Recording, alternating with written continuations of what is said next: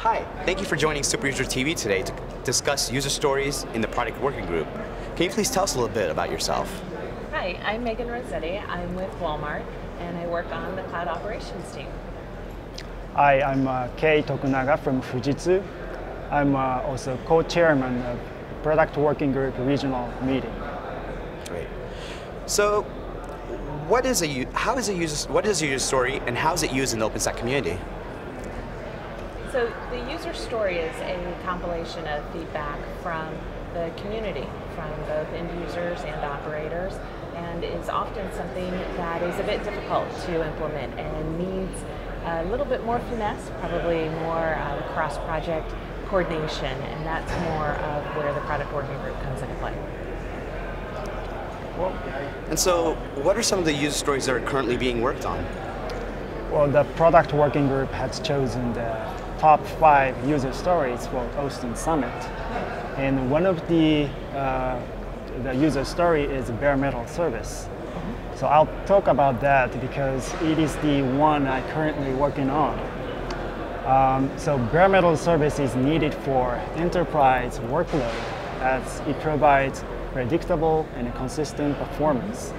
And we've been received a lot of feedback on the user story, both from the product working group members, also the community members as well.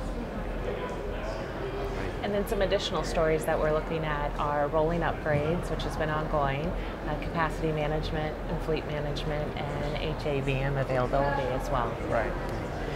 So both of you work for organizations operating cloud, OpenStack clouds.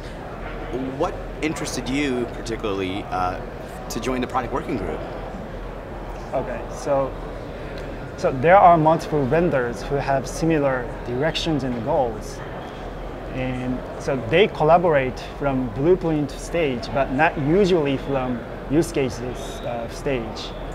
So although some of the vendors have the same or similar use cases, but they sometimes end up proposing different blueprints. So I thought it would be much more efficient if we could start a collaboration from the earlier stage, and the product working group is the one who accomplishes this. So that's the reason why we joined. For me, I've been working with the enterprise working group since the Atlanta Summit in 2014, and it seemed to be a pretty natural progression into the next stage of identifying some barriers to possible enterprise adoption and some things we can do within the community to really work across teams to move the community forward. And so these user stories are being sourced from the community, the working groups, the enterprise working group, other members of the community. How can someone who's new to the community or in the community and is new to the product working group, how can they submit user stories?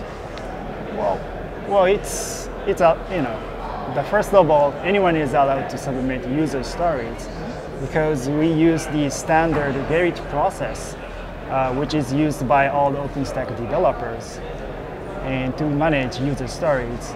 So anyone who has an account can submit user stories. And so in addition, you can also provide your requirements instead of submitting a user story by yourself. For example, participating in the operator summit, it allows us to have face-to-face discussions across all the various operators and markets. You can also participate in a working group that represent your industry. So, and then you can bring your requirements to the product working group and then eventually to the community. We have all of the detail on our wiki page, which walks through our meeting information, how to contact us, our mailing list, and some frequently asked questions as well. Great. Well, thank you for joining us again, and this was very informative. Thank you. Thank you.